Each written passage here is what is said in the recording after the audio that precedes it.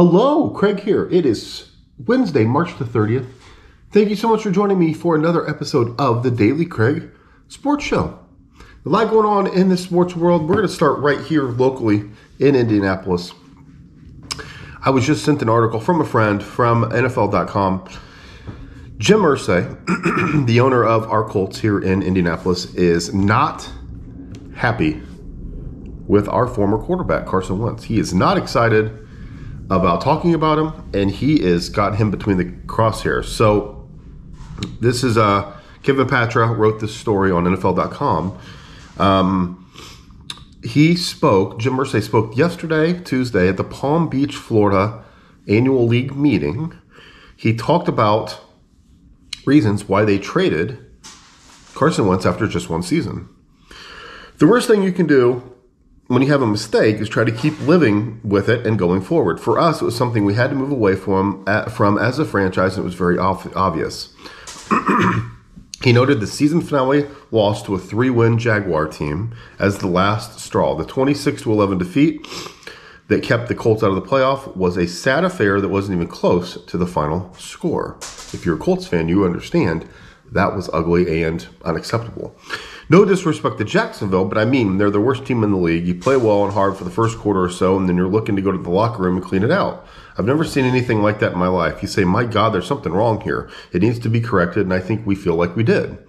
It's clear that Irsay blamed Wentz for the inability to rise to the occasion. Your guy has got to pick you up and carry you through Jacksonville. He has to. It's not an option. He absolutely has to do it. No excuses, no explanation. His dismal view of Wentz is less to do with the quarterback on field, more than the leadership in the locker room. You search for the right chemistry with any team. In football, it's important, as in any sport, there is. Chemistry is off, then there isn't anything going on there. It's detrimental and lower performance to a degree that's stunning and is shocking. For us, the fit just wasn't right. I don't know why. A lot of times you don't know why, but you just know it isn't. It's important to move in a different direction. I think it was quite remarkable and a great tribute to Chris Ballard, the general manager, to generate strong trade interest and get the deal done with Washington. Don't lose fact that it was a pretty big blessing from the football gods where we were and where we could be if things didn't materialize. You end up cutting Carson and we'd get nothing. So he's kind of talking about that Matt Ryan aspect as well, getting him in here. So here locally, we watch every single game. You cheer for your team, then you hang out and you watch your guys, and you're living and dying by every single play, right? That's just how it is for. That's just how it is with you and your sports. So we watched every single Colts game, and you watch Carson Wentz. And at the beginning, it was two people are sacking him. First off, he hurt both ankles at the same time, which is remarkable, but it happened. The thing with him is he always thought he could make the play, which is great. He always had that hero mentality. I'm not going down. I'm fighting to the end. Great. High five. That's awesome. I'm not hurt. I'm playing. Great. High five. Awesome. There comes a point in sports where you just have to tip your cap and go down and live to fight another day. I coach 13-year-old baseball. My son just had a pitting lesson last night. In youth baseball, the inner fourth of the plate towards the player that's the sweet spot if you're a pitcher. And if you're a batter, you're not doing anything if it goes there. You just tip your cap or foul it off and move on. When Carson Wentz has got two people wrapped around him at the 3-yard line with a minute left of a tie ball game, you just fall down and protect the ball instead of getting turned around and throwing it up backwards over your shoulder. That resulted in a pick six against a division rival. You lose the game. You're playing catch-up all season. The other side of Carson Wentz is in Arizona. I think it was on actually Christmas night. I think it was Christmas night or Christmas Eve. All the backups are in. The whole team has COVID. He's there. He's playing. He makes a throw from about the 22-yard line to the back of the end zone, running left, that if you gave me 5,000 chances to do, I would do them 0. An amazing play. The next week, he does the exact same thing I just talked about. He's going down backwards, throws it over his shoulder, tries a shovel pass, tries the underhand. He always wants to extend the play, which is admirable and honorable and hero, which is great. But in sports, the higher level you go, the more of a chance you just need to kind of sit and take a knee or tip your cap or live to fight another day. 13-year-old baseball is not anything near the NFL. But it's the same mentality. If you're playing basketball and some guy is on fire and he just keeps backing up, and he's finally making shots from mid-court, you either get to keep changing your defense or just tip your cap and say, I hope he misses next time. In the NFL, there will be another play. There will be another play, especially with the team you're on. Everybody's telling me how great the Colts are. The roster's loaded, we're ready for a run, all this stuff, and that's awesome. But if you really truly believe your defense as a quarterback, you kind of just get to the next play, right? The thing that's hurting the Colts is we had Peyton Manning forever and then Andrew Luck. Those are two amazing leaders. Amazing leaders. Now, Matt Ryan comes in, and everybody's comparing him to those two. He sounds right. He looks right. He is professional. He's mature. He looks like a real dude.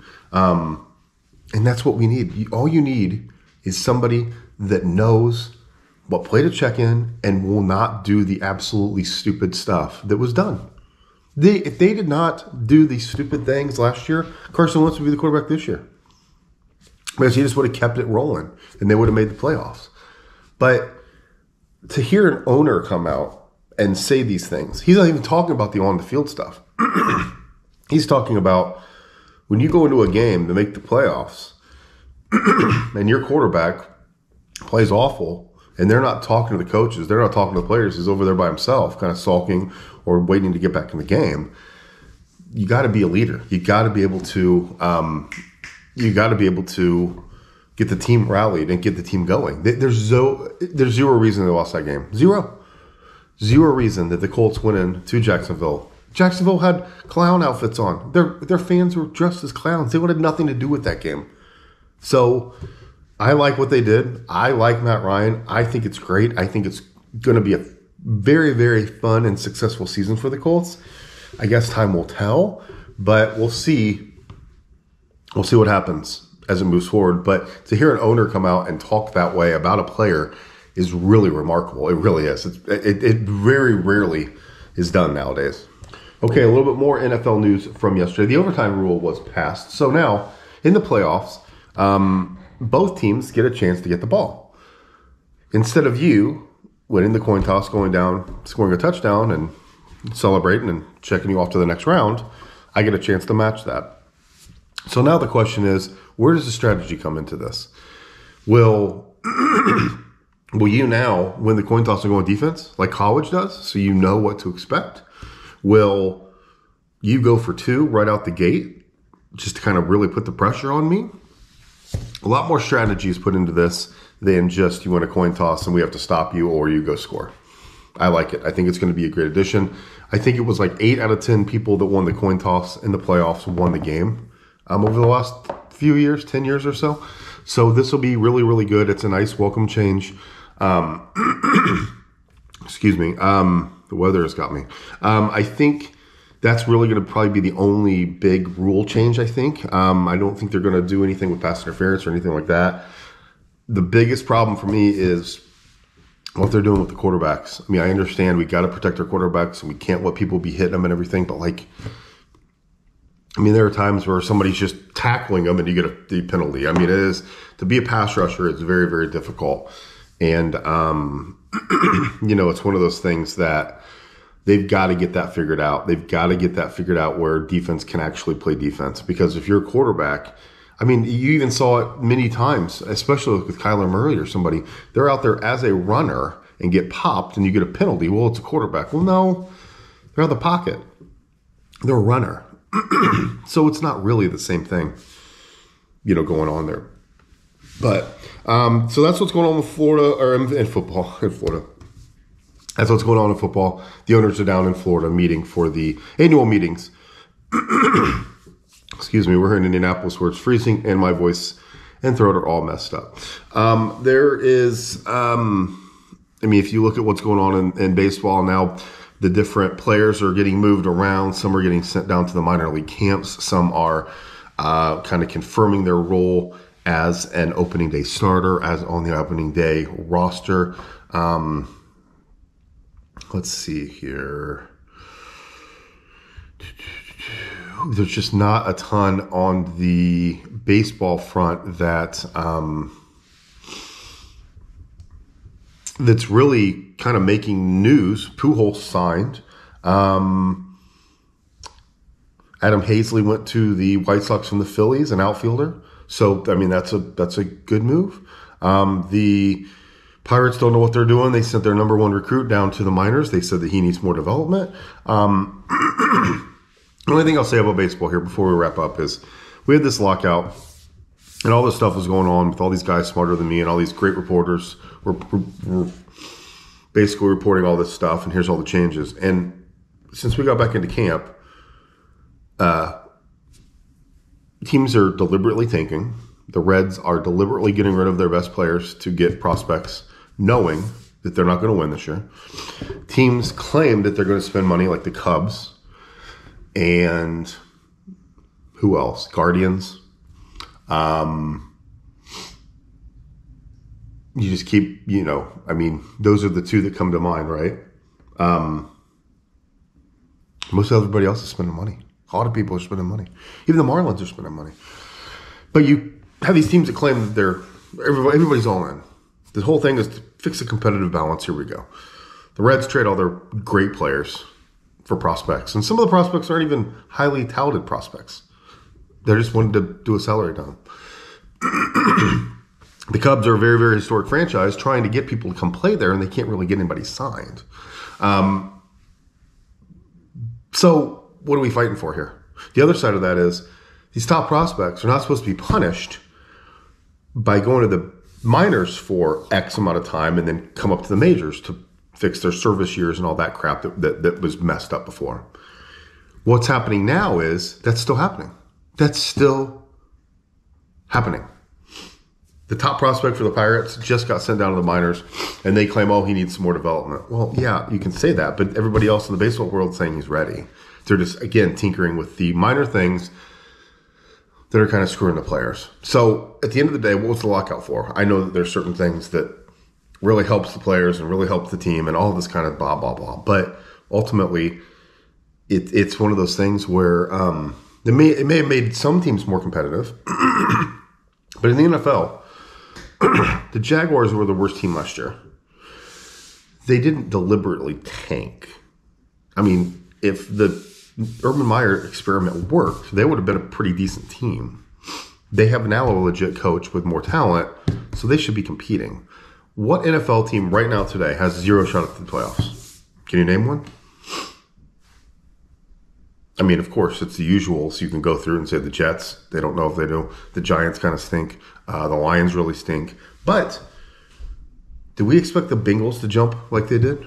No, nobody did. We expected them to be better, but Joe Burrow was hurt. We had no idea what they were going to look like. Jamar Chase looked awesome at LSU, but was he an NFL body? So the point is, in the NFL, a turnaround is quicker. In basketball and baseball, you can sit there and tank for years and just bank money. It's just, I don't know, it's just frustrating as opening day is coming because all these teams are excited. All these teams are ready to roll, ready to go win a championship, and I feel like my boys in Cincinnati are spinning their wheel with an owner that doesn't really care. So it's just a little frustrating. But anyway, everybody else is still talking about the slap heard around the world with Will Smith and Chris Rock. Personally, I think it's ridiculous.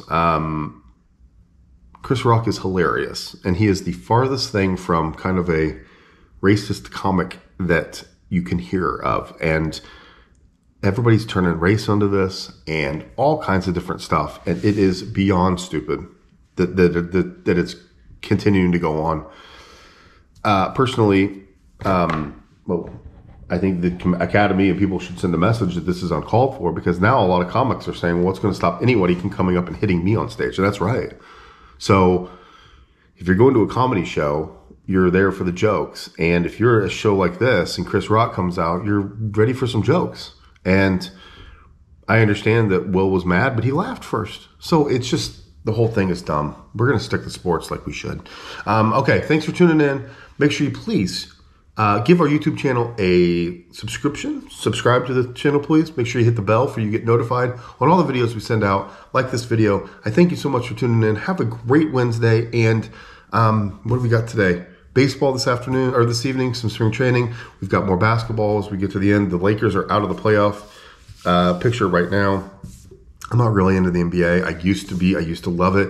Maybe it's the fact that my Pacers stink, but I'm kind of over the whole NBA thing. I'm over Kyrie. I'm over LeBron. I'm just over it all. And the playoffs are too long. The playoffs take forever. I loved the opening round series. It was best of 5. It was just, I'm not a big NBA fan anymore. Sorry about that. So we'll try to touch on that as we're getting into the playoffs.